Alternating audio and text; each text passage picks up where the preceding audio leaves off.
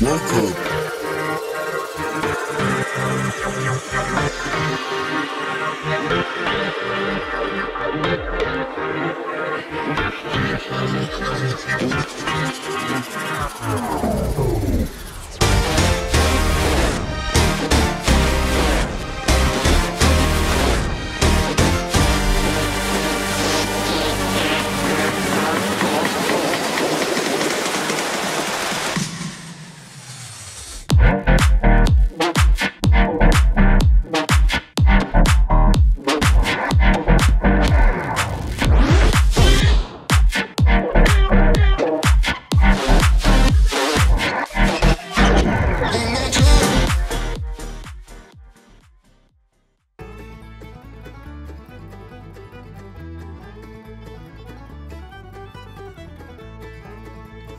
Welcome to the Everything Podcast, Season 3, Episode 99, recorded on the 13th of April 2024, released on the 23rd of April 2024. So as I've mentioned previously in these batch of episodes, so what I kind of have, I'm now going to have one recording day, so I make sure that I have, I record 7 episodes a week-ish, there might be 6 or 8 or... because it's basically got to do with Doctor Who, which I will explain in a future episode, because there is a particular reason why I have blocked these episodes together. So in this recording block, which will obviously be about the days, will be from when I return. We've had The Outlaws and Wonka, which were your suggestions, and in yesterday's episode I reviewed Into the Spider-Verse, and I explained the pillars of the podcast, which sounds very strange. But yes, so those pillars, just a reminder, are Neighbours, Doctor Who, DC and Marvel. And for the remaining 3 episodes of this recording block is DC movies, 23 movies. There will be after these 3 and The Flash, which is a later point just because of the length of it. It's significantly longer than the movies that I'm talking about in this episode, tomorrow's episode, and the day after tomorrow, in these 3 episodes. But that's kind of it DC movies wise until July 2025 with Superman Legacy, which Chuck did a DCU Chapter 1 slate reveal breakdown, which it's nearly a year and a half out, not out of date, but a year and a half late. But I just kind of thought, because I was revamping the channel, the description, because it had changed slightly since I wrote that. And I was thinking, I haven't really done DC stuff, and I was like, okay, I can do that. What haven't I reviewed that is recent enough that people aren't going to go, why are they reviewing that now? That doesn't make sense. So I went with all the 2023 movies. So they are in release order, not in the order, well, most of them are in the order that they were released, is Shazam, Fury of the Gods, The Flash, Blue Beetle and Aquaman and the Lost Kingdom. In today's episode, I'm going to review Shazam, Fury of the Gods. In tomorrow's episode, I'm going to review Blue Beetle. And in 2 days' time, I'm going to review Aquaman and the Lost Kingdom, with the review of The Flash coming up in the near future. Without further ado, here is my review of Shazam, Fury of the Gods, which I think may be my longest review ever. We have the Shazam, Fury of the Gods titles. 2 Roman soldiers break a museum exhibit. They touch a staff member and gain powers. One of them causes a security guard to attack the people visiting the museum. The 2 dressed up Roman soldiers use their powers to cause pain to the museum visitors, which includes some of them being turned to stone. One of the stone people is killed. Billy compares himself to the Flash, Aquaman and Batman. Billy confuses a paediatrician for a therapist. The paediatrician believes that Billy is suffering from imposter syndrome. Billy explains his trauma. Explains to the paediatrician. I lost my place there, sorry about that. Billy without superpowers plays a video game. Freddy informs Billy about an incident that requires them to transform into their superpower forms. Billy says the code word that prompts all of the team to turn into their superpower versions.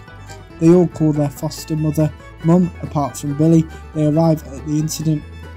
Several civilians attempt to not be killed by a falling bridge. Billy saves someone from plummeting to their death in their car. Freddy saves multiple people from dying. One of the team members gets distracted by kittens. Team Shazam save a lot of people from dying using their flying, super strength and super speed abilities.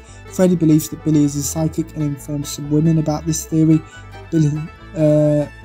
Billy summons the team to reassemble. Team Shazam weren't able to stop the falling bridge from completely falling. Freddy takes part in a news interview. Team Shazam are referred to as the Philadelphia Fiascos. Team Shazam's foster parents are watching this interview. Team Shazam enter their top secret lair that their foster parents don't know about. Billy attempts to lead a team meeting. Mary informs Billy that they saved 162 people.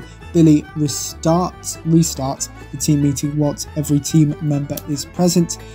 Billy implies that Mary has no friends. Freddy leaves the team meeting. Each team member, apart from Billy and Mary, leaves the team meeting one by one. Billy compares Mary to Wonder Woman. Mary even reminds Billy that he will soon no longer be within the safety of the foster care system, as well as the importance of getting a job and leaving home. Billy is left alone in the top secret lair. The two fake Roman soldiers visit the wizard, who's imprisoned in a cell. The two fake soldiers are revealed as gods, as the wizard knows who they really are. The wizard unwillingly fixes the staff for the two gods. One of the gods believes their future actions will be fun.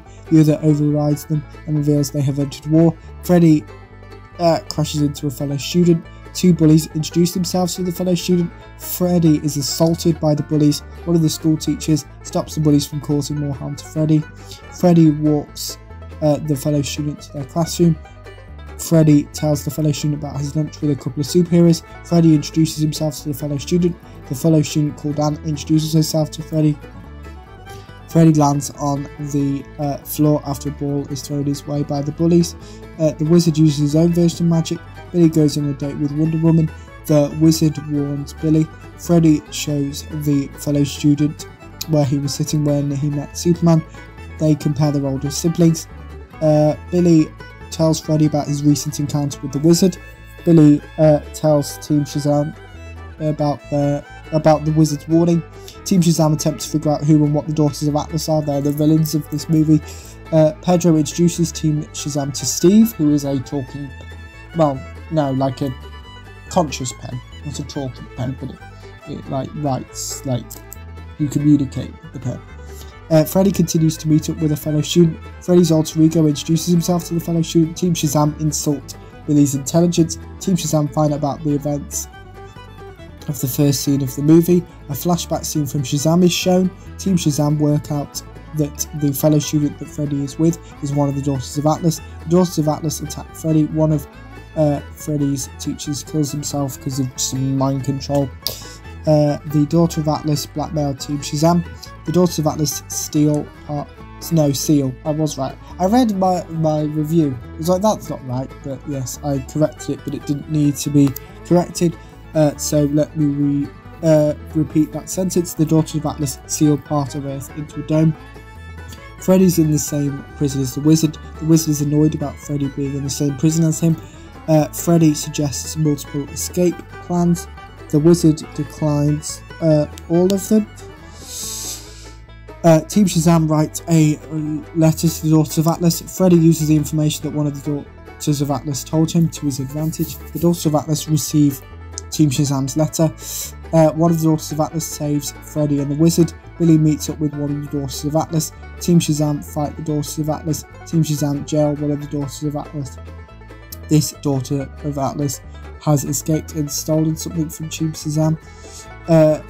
Team Shazam even. Freddy and the wizard plan on getting it back. Billy saves Freddy. Billy gets the stolen item and his powers back. Team Shazam reveal themselves to their foster parents. A creature destroys Team Shazam's house. Billy chooses to save Mary over collecting the stolen item. The Daughters of Atlas seem to succeed in their mission. A lion creature attacks some humans. Some other living things attack different humans. Freddy's fellow student tells Freddy her real age. Billy tries to convince the wizard to withdraw his powers. Billy says goodbye to his foster mother, who for the first time he calls Mum. One of the Daughters of Atlas is killed. Team Shazam saves multiple people. Team Shazam issues an order to their foster parents. Billy fights the ultimate creature. An army of unicorns help Team Shazam. Billy resurrects the previously dead Daughter of Atlas. Billy, sorry, lost my place there. Billy saves Freddy, his fellow student. Billy attempts to outsmart one of the daughters of Atlas. Another of the daughters of Atlas even does the same as Billy. Billy says goodbye to his family. Billy successfully defeats the rogue daughter of Atlas. Billy sacrifices his life so that all his family can live. Wonder Woman appears. Billy is alive. Billy meets Gal Gadot's Wonder Woman. Team Shazam get their powers back. Team Shazam's foster parents have their house back. Freddy and one of the daughters of Atlas seem to be together. The wizard says goodbye to Team Shazam, and Billy meets some of the members of Team Peacemaker. That is my review for Shazam: Fury of the Gods. I should mention that the 2023 DC movies take part in the DCEU. Now that finished with Aquaman and Lost Kingdom, which we'll be reviewing in 2 days' time. So yeah, things a little bit. It's a brand new universe from actually something that's coming out this year, which was talked about in the DCU Chapter 1 state review. I'm not plugging it or anything, which is Creature Commandos, which we know is coming out in autumn 2024, before Superman Legacy, which comes out on the 11th of July 2025. That's pretty much it for this episode. So remember, you can also like, comment and subscribe. Put any comments, put any suggestions in the comments below, or put a comment anyway. And yeah, you can do all of that. Remember to like, comment and subscribe. And that's it for the Everything Podcast Season 3 Episode 99. Goodbye.